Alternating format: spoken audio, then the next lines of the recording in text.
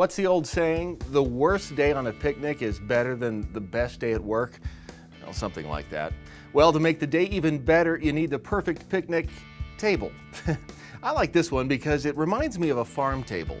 It brings back some really cool memories. Of course, you're not limited to picnics with this table either. It's also the perfect spot to do homework, to read, or to do nothing at all.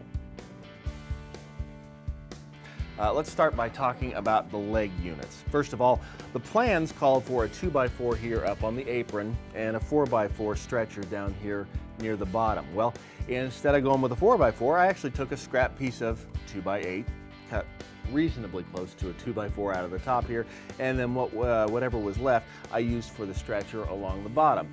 I also did a lot of resawing on the rest of the parts of this project, which again really makes the grain stand out, and it's a great way to reuse some of your scraps. It's really nothing more than just changing the dimensionality of the wood. In other words, instead of this being a 4x4, which it isn't really, it's more of a 3.5 by 3.5, we're going to change it into a 3.25 by 3.25. So what this does for us in this case is it really gets rid of any surface imperfections, and it makes that grain really kind of pop. And you'll be amazed at how this really comes out looking like fine furniture once we apply that stain to it. So with this particular step, make sure you're wearing number one, a dust mask, number two, your safety glasses, and make sure you have a good dust extraction system because it's really key. You're going to kick up a lot of dust on this step.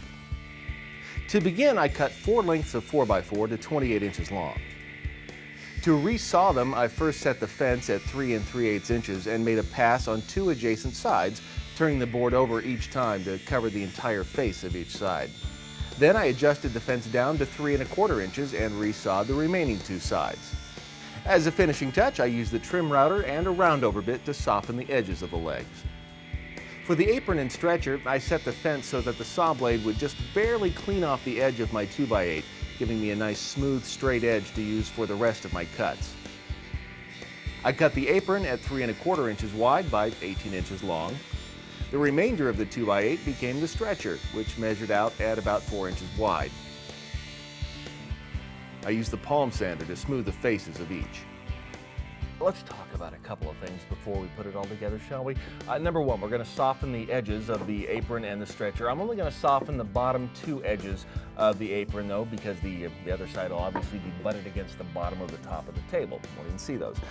Now on the stretcher itself, I'm going to soften all 4 edges since they'll all be visible, and I need to drill a hole in the center of this stretcher for the dowel that will act as sort of a footrest there along the bottom of the table. All right, and we have to talk about our joinery method. Now, the plans call for doweled joints. It's a very strong joint, but a very visible joint. I went 180 degrees off. I'm such a rebel. These are almost invisible joints. These are pocket holes. You don't even see them until I turn it over, and then you can see all of these pocket holes. These are used a lot in cabinet making and fine furniture. Decided to go this route because, well, because I wanted to. If you've never used pocket holes, you're going to love this. Pocket holes are created using a tool like this from Craig Jig. The concept is simple. A piece of wood is clamped into the jig. Then a special stepped drill bit is used to create a countersink hole for the screw to sit in.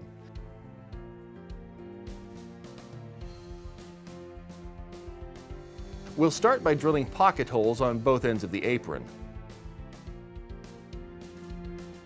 Next, we need to drill a hole in the center of the stretcher to accommodate our dowel. Use a Forstner bit the same size as your dowel to drill completely through the stretcher. Finally, soften the edges of the stretcher with a roundover bit.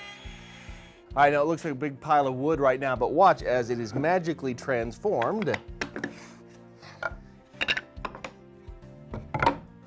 into one of the ends of our picnic table. These little extra blocks of wood, these are just spacers, and what I put them underneath both the apron here at the top and the stretcher at the bottom, or toward the bottom, so that they're not flush with either side of the leg. Our 6-inch block right here, this is so we don't have to measure each time to find out how far our stretcher is from the bottom. I'm putting it 6 inches from the bottom of each leg. Use clamps to hold each end assembly together and then install pocket hole screws into each of the 8 holes you drilled.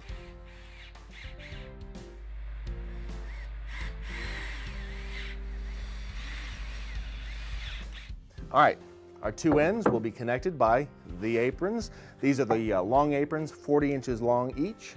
Here's one of our nice rounded edges there. Pocket holes in just the right spots. We'll talk about those measurements in a second. And remember, this can be as simple as a 2x4, or it can be a 2x6 like I found in my shop, a scrap that I ripped down to the right size and sanded it down all nice and smooth, cleaning out that corner of the shop and loving every minute of it. I marked and drilled pocket holes on each apron at the following locations: 4 inches from the end, 10 inches from the end, and 16 inches from the end. Then I made the same measurements starting from the other end. I also drilled 2 pocket holes at each end to connect the legs. The next step is to connect the aprons to the end leg assemblies.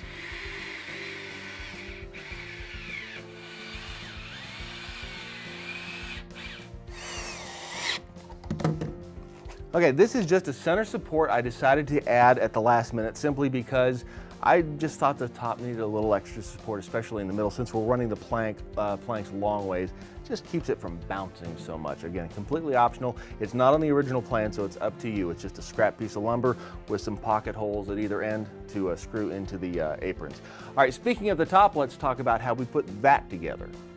The top is pretty simple. It's made of 3 pieces of pressure-treated southern pine, a 2x8 surrounded on either side by 2x12s.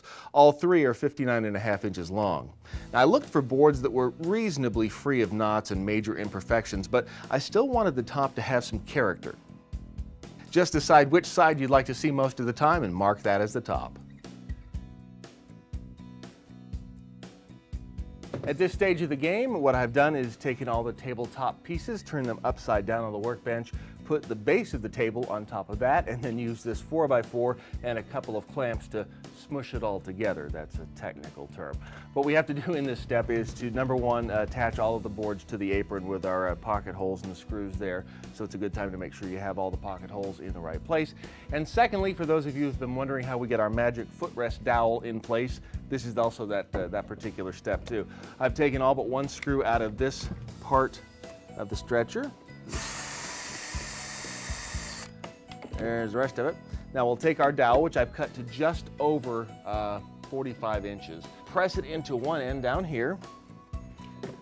Slide it just like this into place. Now I can put my screws back in, then cut off the excess with a flush cut saw. Now, as usual, my finishing touches include softening up all the hard edges on the tabletop. You might even want to consider doing the bottom edge as well.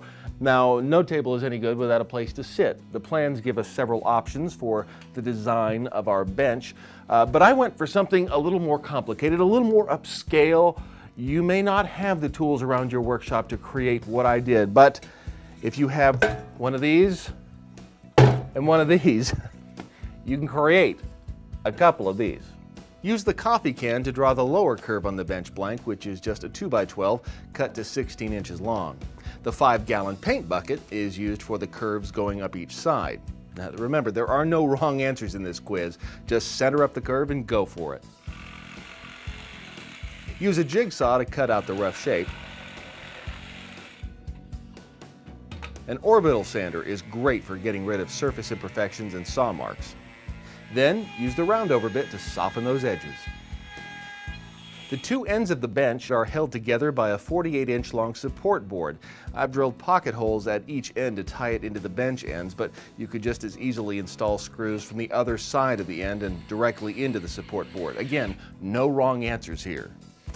All right, our last step here is pretty simple. We just have to flip over our assembly and attach our seat board. Now, the seat board is really nothing more than a 2x12 cut 59.5 inches long, same length as our table back there. And this is the one place where if you can find a board with a good warp in it, it actually is a benefit. It fits better as a seat.